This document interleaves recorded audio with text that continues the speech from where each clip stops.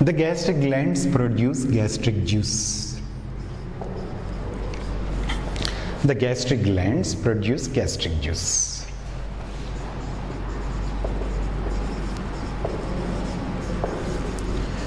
One and a half to 2 liters of gastric juice is produced per day.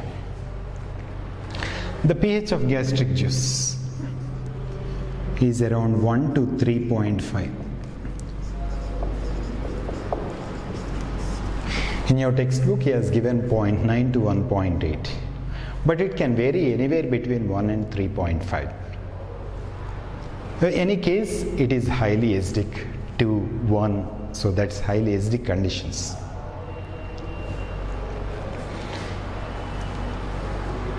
Now, food stays inside the stomach for 3 to 4 hours. Now, there is mechanical digestion, there is chemical digestion.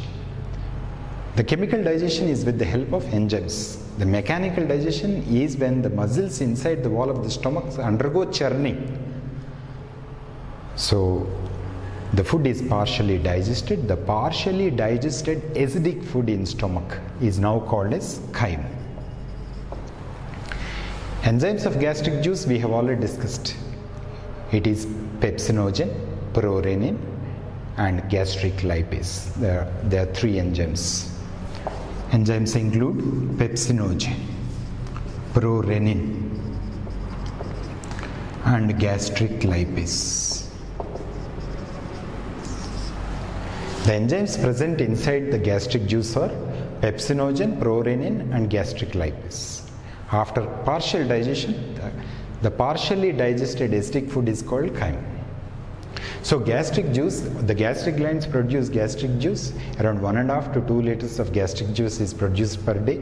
The pH is 0.9 to 1.8. It can vary anywhere between 1 and 3.5. And the enzymes, important enzymes present are pepsinogen, prorenin, and gastric lipase. And food stays inside the stomach for 3 to 4 hours. Chemical and mechanical digestion occurs inside the stomach. Chemical digestion with the help of enzymes, mechanical digestion by contraction of gastric muscles, and the partially digested acidic food in stomach which is finally formed is called as chyme.